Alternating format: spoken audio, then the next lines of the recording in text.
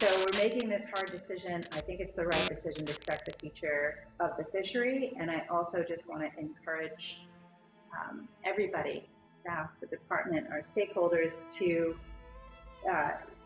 think hard about how we can address the bigger drivers of this problem of these declines that have to do with water management and diversions, that have to do with the ecological needs. I'll move that the Commission adopt the negative declaration prepared pursuant to the California Environmental Quality Act, approves the proposed project, and adopts proposed changes to subsections 7.40B4, 43, 66, and 80 related to Central Valley sport fishing regulations for the 2023 season as discussed today.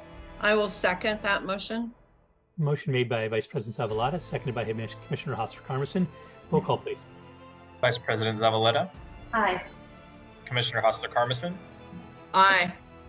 President Sklar. Aye. Commissioner Murray. Aye. Motion passes unanimously.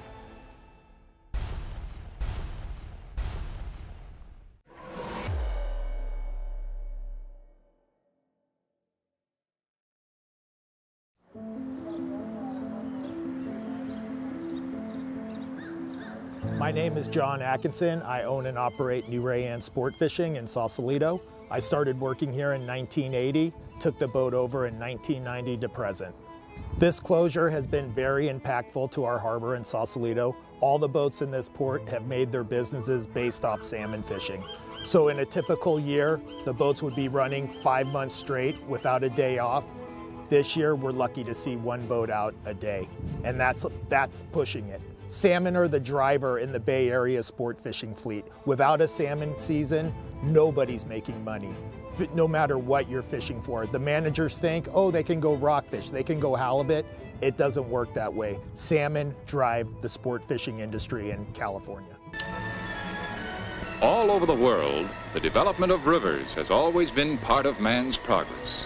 His conquest of rivers and his improvement of them for his own use demonstrated by the rivers of our own West. Let's consider the 4 main rivers of the Pacific Slope to see for ourselves how important they are and how they have been made useful to the people of the western United States. The Sacramento and San Joaquin rivers are equally important to the great Central Valley of California. Salmon are caught in the river and also in the ocean along the Pacific coast. About 70 million pounds of salmon are caught each year in the Pacific coast states.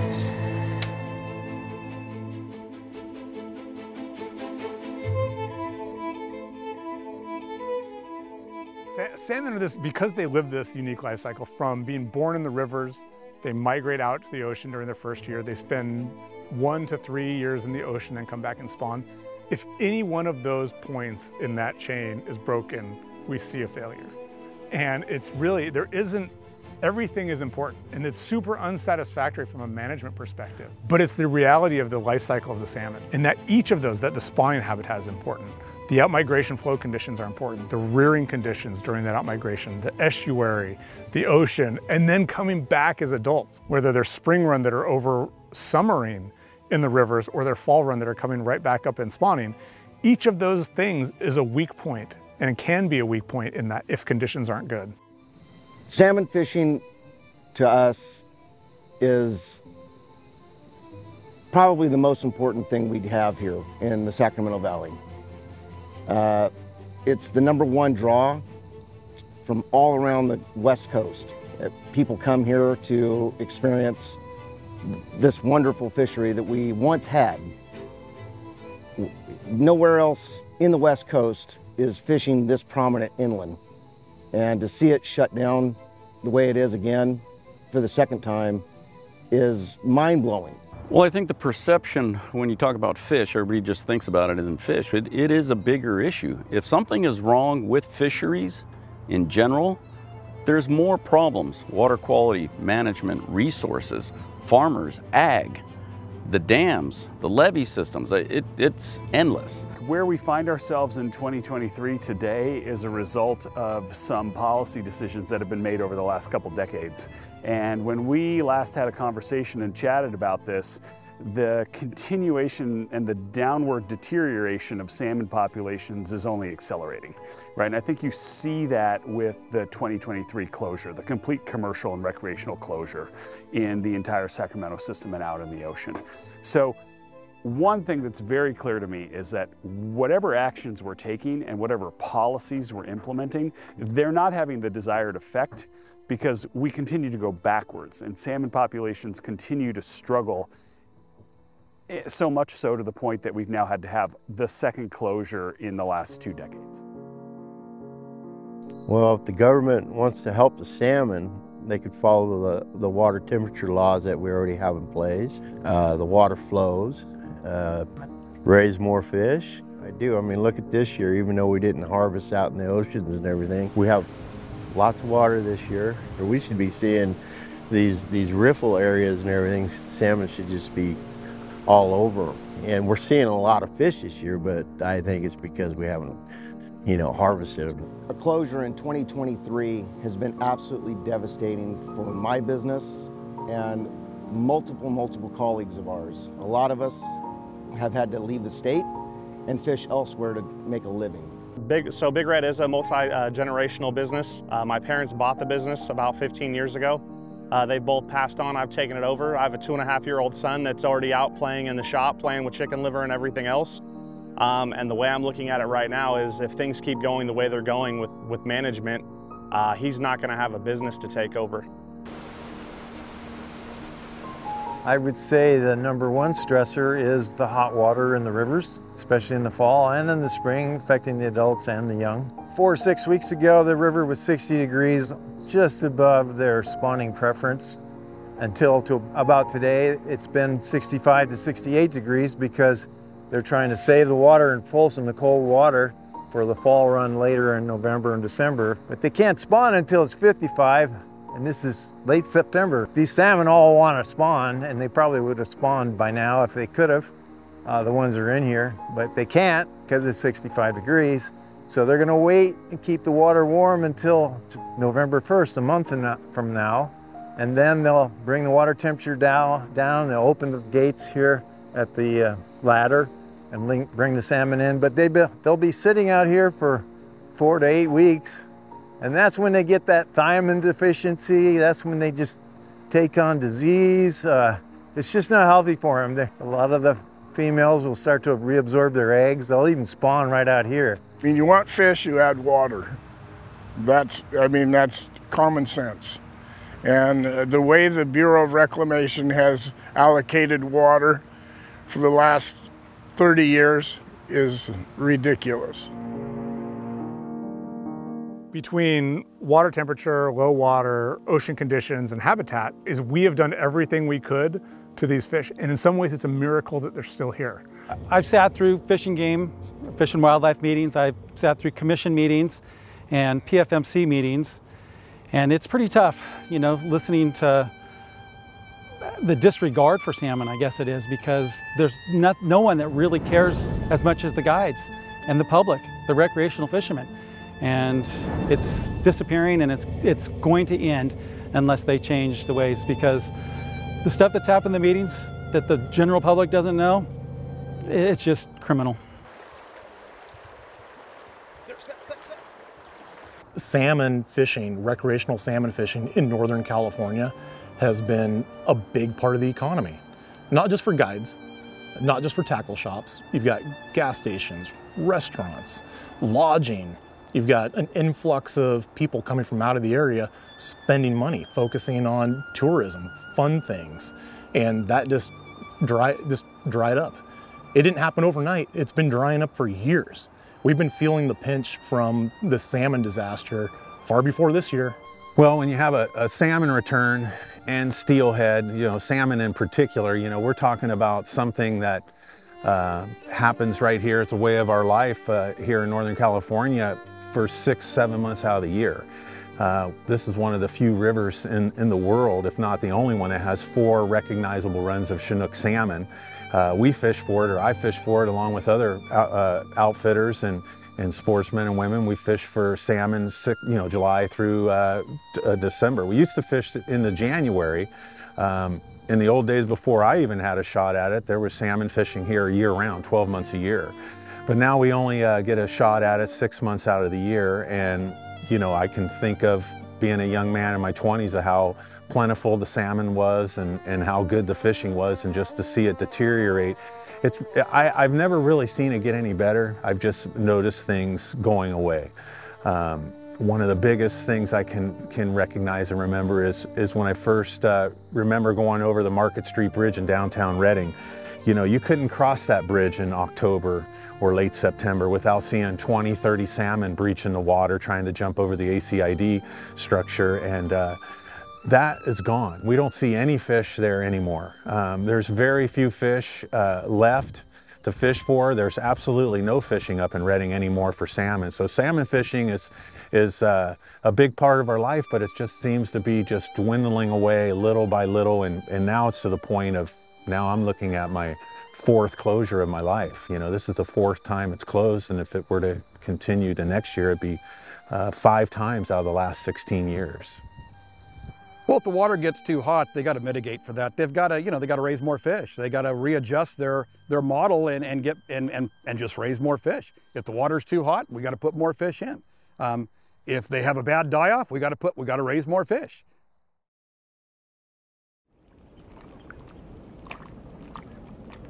When I got in the industry about 40 years ago, it was good. There was a lot of boats on the dock, and it was a good business.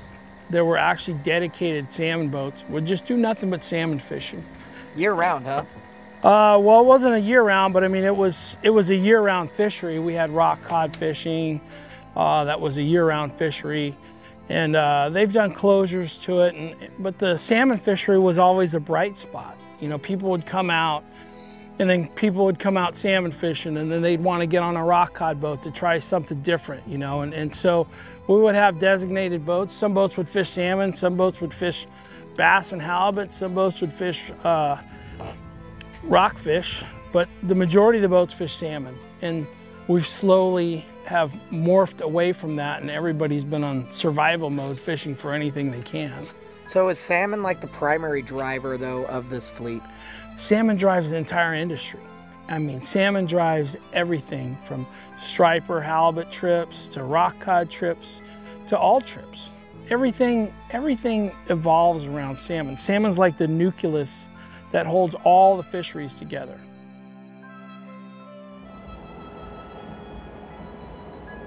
The Department of Fish and Game, or Fish and Wildlife, should be regulating the Water Resource Board, not the fishermen. They've been regulating the fishermen for the last 40 years, and they haven't achieved anything. They have learned that the fishermen are not the problem. The water is the problem. And they need to understand that. They need to regulate that, not the fishermen. That is my frustration and anger of this whole industry, is they are regulating the wrong people. Well, of course, the basis for improving the run are these very fine brood males that we use. Just as a farmer must have a high-quality sire for his herd, so we use the very choicest males to fertilize the eggs. Now, this fellow wrestling around here is a really choice male Chinook salmon.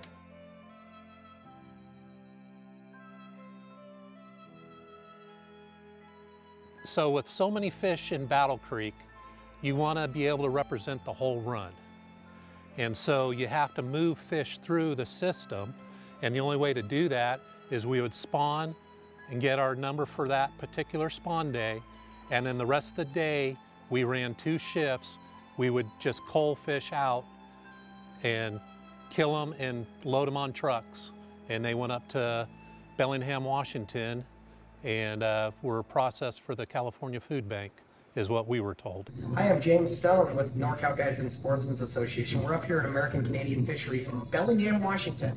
We're asking questions about all the hatchery fish that they bring in. They said this year in 2019 they brought in over 1 million pounds of fish from California, Oregon, and Washington. But they're not wasted. The fish are right here for sale. $8.99 a pound for pale orange meat, not high quality, but the middle of the road. You can get it all right here, or you can actually buy the lower quality fish right here. $3 a pound for our fish right here. No adipose fin. That's a clipped hatchery fish right here from the Feather River.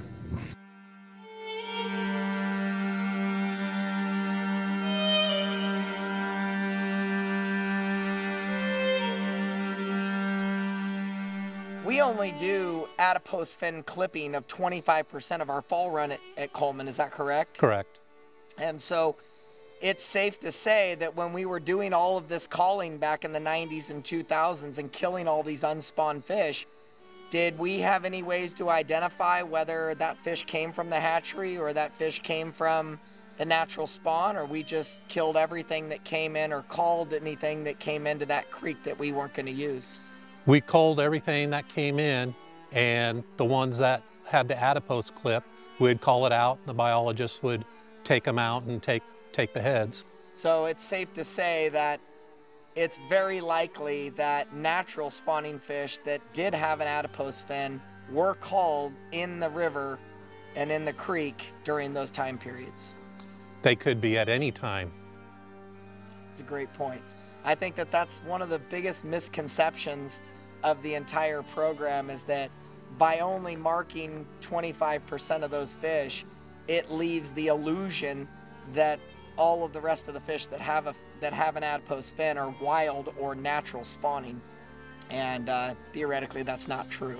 Correct. And with the hatchery being on Battle Creek since the 1890s, just about every salmon in that creek has been was a hatchery born fish at one point, or their parents or grandparents.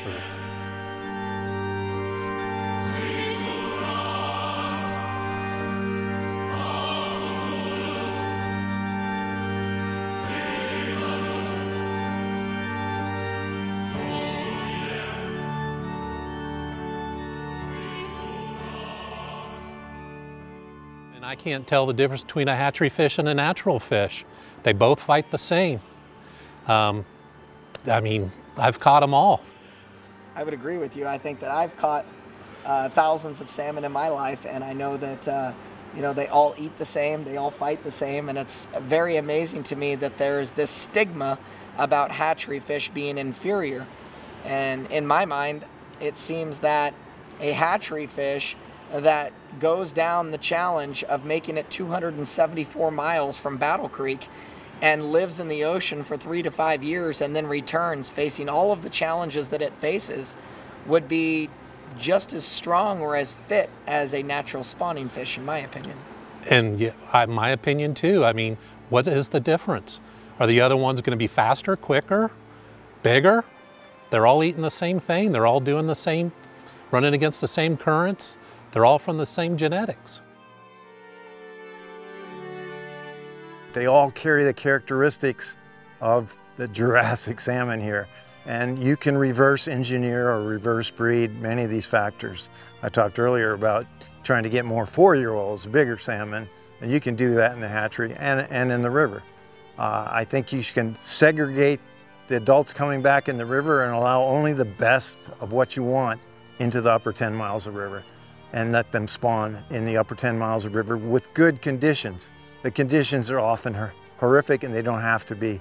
Better water management is needed.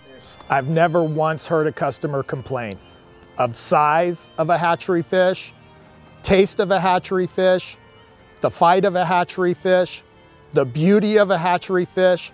All I know is once they catch a Chinook salmon, they are a customer for life.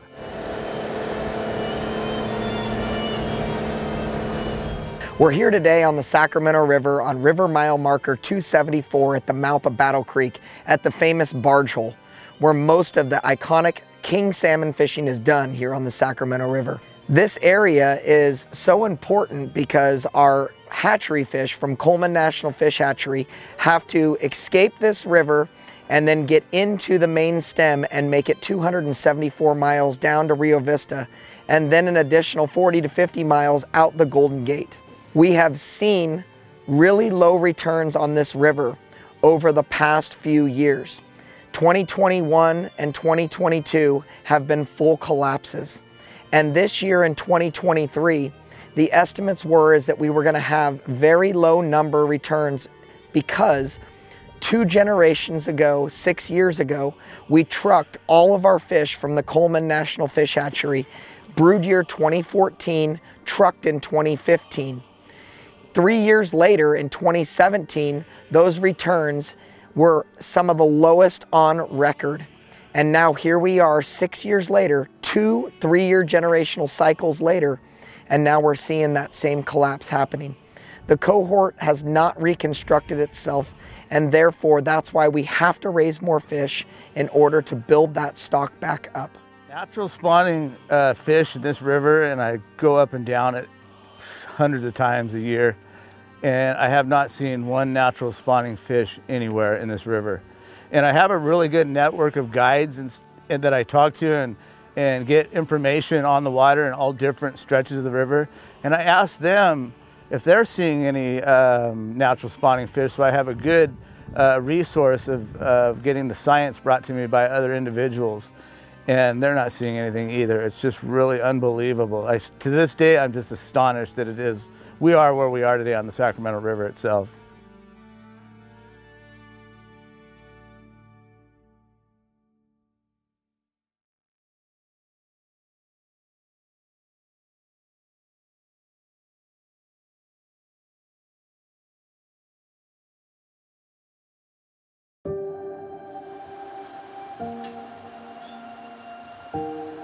Stopped raising fry at this hatchery in 1999, and the past 24 years there have only been smolt releases, up to 12 million smolt. But I'm happy to report that starting this year, currently right now as this film is being aired, we are introducing the fry back into the river and into the floodplains to try to repopulate the Sacramento main stem river for fall Chinook.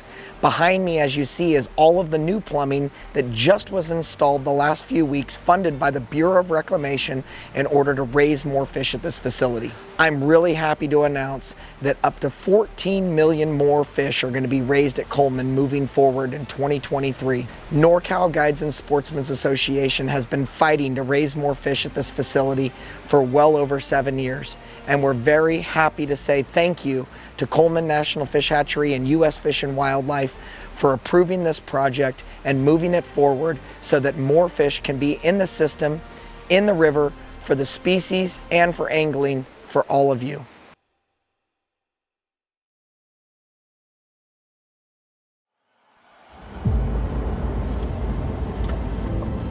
So this project is really unique.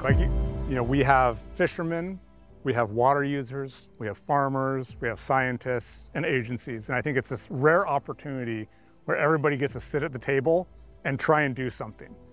And for mostly worse is we're dealing with the current crisis of the closure of the salmon fishery. But sometimes you have to take advantage of a crisis. And I think this crisis has coalesced this group together to do things that might not have otherwise happened because of the urgency of the situation. And because of that, we've had this opportunity where we can change some of the hatchery management practices, particularly with fry releases, early fry releases on floodplains. And as part of that, we're bringing on some new technologies into the hatchery management and kind of salmon management in general in the state, particularly the parental-based tagging, which is basically just 23andMe for fish, is that we want to see who these fish's parents were. And we're able to do that with some of the new genetic techniques that we're developing. And so what we're doing is we have this opportunity to take these large numbers of fish, rear them in floodplain habitats, and then release them as they're growing up out into the ocean and look at their contribution to the ocean fishery, the freshwater fishery, and returning to adults. And with this whole group of people coming together is it is an opportunity that we haven't had thus far. And it is an opportunity that we need to make sure we take advantage of to get all of the information so that when these fish come back in 3 to 5 years, is that we can say if the actions that we did had a significant impact and which specific actions were driving that impact. So when you look at this in 15, 20 years from now, we want to make sure that we are able to quantify the actions we made, whether they were beneficial, whether they were bad. But the big thing is that if we don't learn from the things that we're doing, the longevity and the sustainability of our salmon is going to be really imperiled. And it's really one of the things that gives me hope in this process is that it wasn't until now that we see this coming together from different people who you oftentimes wouldn't expect to be partners. And our science has moved along to the point where we're able to use these new techniques to monitor these big actions. We're not releasing tens or hundreds of fish, but millions of fish, and able to ask those questions. These are questions that we wouldn't have been able to ask, 10 years ago, and actually see which one of our specific actions are having an effect on the salmon population.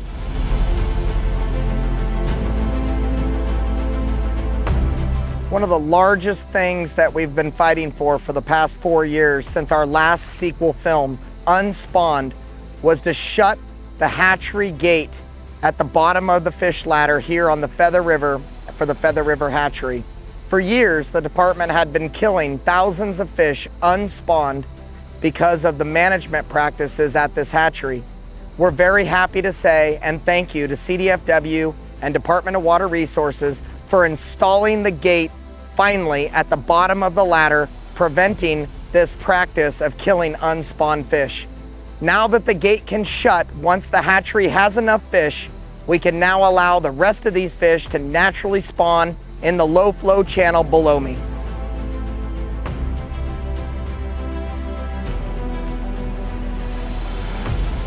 We're here today on the top of the American River below Nimbus Dam, which was the dam that was put in place to trap water for flood protection at Folsom Lake.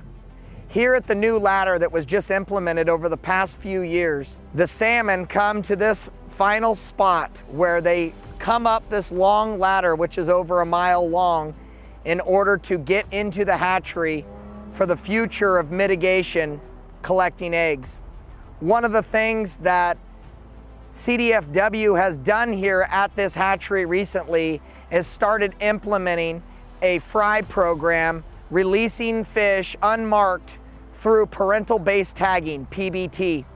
And our organization has led that fight to move forward to raising more fish so that we can once get this river back to the population that is necessary for escapement through the species as well as for local anglers for harvest. We're getting little success. I deal with government agencies in my business, and dealing with that iceberg is just that, the bureaucracy. But having successes, as little as they may seem, are just that. They are successes. In order to win the war, we have to win a lot of little battles. And the people in this organization, the guides, like I said, so many of them are personal friends. And when I have an opportunity to go out with them, we have just such a fun time. And I take my employees, I take clients, I take friends of friends. And there are some employees that have never even been on the water. And all of a sudden they come out and see the resources here and had no idea that it existed. And then a little later on, I'm hearing about them taking peanut butter and jelly sandwiches and their kids onto the beach, and they have a great time. But back to the organization, the heart, the character of all the people that are in here, from the board on down to the guides. Diverse set of personalities. Every walk of life. Retirees that are making a business, guys, kids that have been on a boat for years are now starting their businesses. Everything I do is about relationships. And the relationship that this organization has brought and developed, more relationships, I can't say enough, and just how proud of it I am, and that's why I write a check, and very happy to. We've politicized water and salmon so much that people don't want to talk about it. Our government has put our own communities against each other, putting farmers against fishermen, and putting other interests against each other, when we should all be working together on a common goal. Fish need water, but they only mainly need water at certain stages of their life cycle. They need water to get out to sea and survive. And then they need water to protect their redds when they're making their nest and spawning naturally. If we could simply fix those two things with our water issues, we would have a lot more salmon.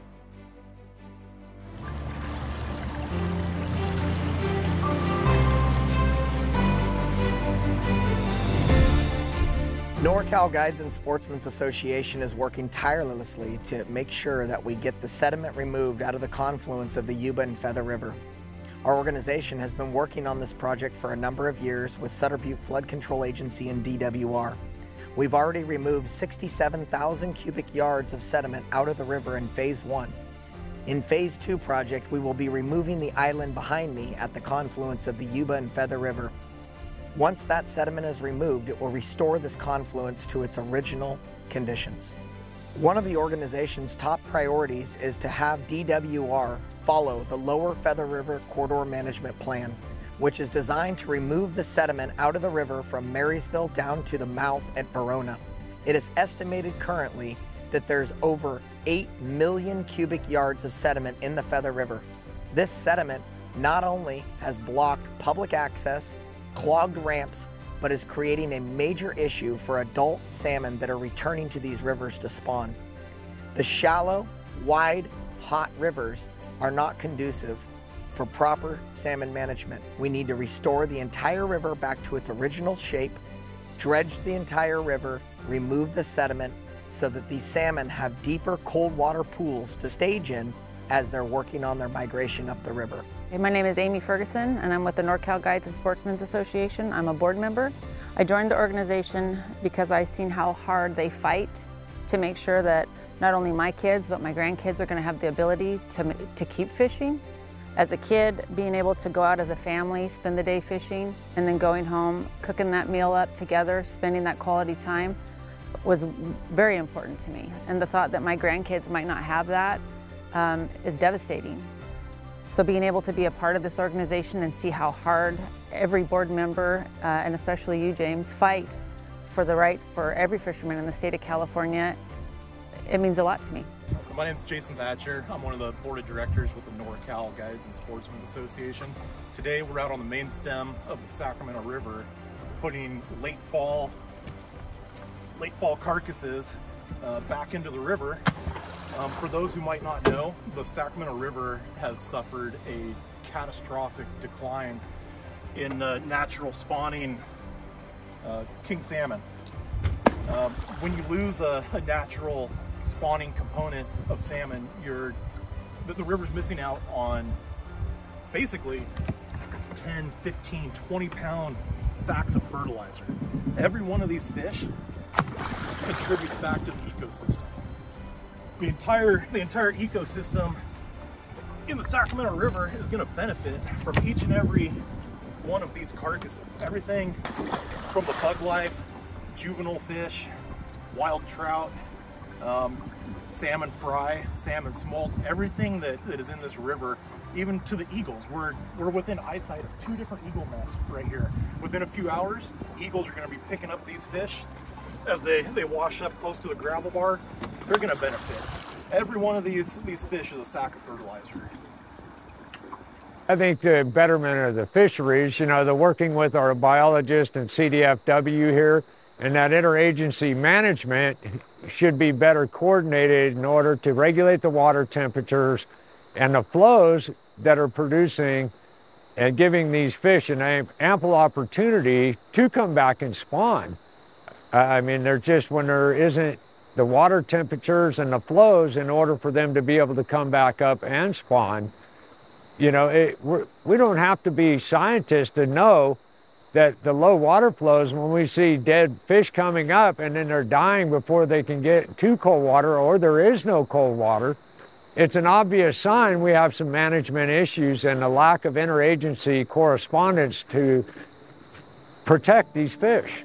Well, in the absence of salmon fishing this summer, a lot of us have had some time to sit around, and it's not necessarily our #1 skill set, but a lot of us have done some digging into how salmon is managed and how our rivers are managed. And one thing that I've really learned is that there are a huge number of agencies involved. There are a huge number of scientists and managers and everybody else you can imagine involved in the salmon population of California. And it's been extremely complicated. I've learned a whole lot, and I feel like I've barely scratched the surface of how many people are involved with salmon in California. And one thing that would be great is if we had a single clearinghouse, that maybe even a clearinghouse with all of the information about salmon in California would be a great first step. But even better than that would be a single entity that managed salmon through all parts of its life cycle, or coordinated with all of the agencies that are involved with salmon throughout its life cycle. Because I suspect that one of the main drivers of the collapse of this population is that there are so many pieces and there are so many people working on it that the ball got dropped somewhere and nobody else noticed. Whereas if we had a system and a succinct salmon management plan that brought all of those people together, then somebody would have noticed. Somebody would have noticed before our jack count was abysmally low in the fall of 2022.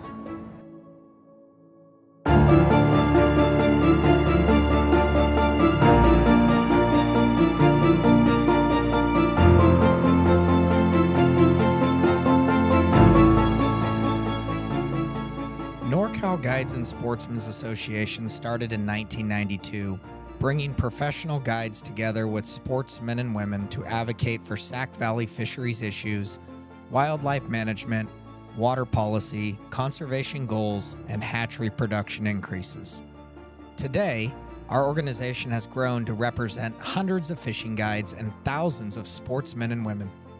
Our organization has become the largest fishing advocacy group in California, being represented by our staff and lobbyists in Sacramento and Washington, D.C. Although the 2023 salmon season is closed and 2024 looks bleak, we are optimistic that better fishing days will be with us soon. NCG ASA continues to lead through these challenging times in the past few years by working with many state directors, state and federal departments, elected officials, organizations, and commissions. Our leadership sits on many appointed committees, including the PFMC SAS, CAC SST, and State Anadromous Fish Committees. In total, we attend hundreds of meetings with CDFW, U.S. Fish and Wildlife, National Marine Fisheries Service, Department of Water Resources, and U.S. Bureau of Reclamation annually. Our recent accomplishments have included lobbying the state of California to raise millions of more salmon, resulting in increased hatchery production goals and more fish on your boats. Diversifying hatchery release strategies such as the fry program, pre-smolt, and smolt releases. Regulation changes to include and promote more access and opportunity through the Fish and Game Commission. Sediment removal in the Feather River. Advocating for proper water drop-down management by Department of Water Resources to eliminate sediment releases. Supporting grants to build new launch ramps and facilities, and cleaning up our local closed launch ramps, promoting fishing through our fishing derbies, and increasing participation and angler enthusiasm through our lifetime license giveaways, which 10 to 12 are kids every single year. Our future goals, we will continue to advocate for positive change to the current fall run salmon management to include raising more fish, parental-based tagging, floor escapement increases, proper harvest management models in the ocean, and overall salmon management success. Our organization is also engaged in other fishery management for sturgeon, striped bass, trout, and kokanee. We will continue to build relationships and engage in any issue with other groups that align with our mission. Our organization's strength comes from our membership. They are the blood of this organization and continues to drive our mission. Without you, our voices will never be heard. We appreciate all the support from our guides, sponsors, and donors to support positive changes in fisheries and wildlife management in California. When you sign up to be a member of NCG ASA, you become family, and it shows you are committed to fighting for your kids' and grandkids' future in the outdoors. Together, we are the sportsman's voice. Thank you for your support of NorCal Guides and Sportsmen's Association. Join us today at ncgasa.org.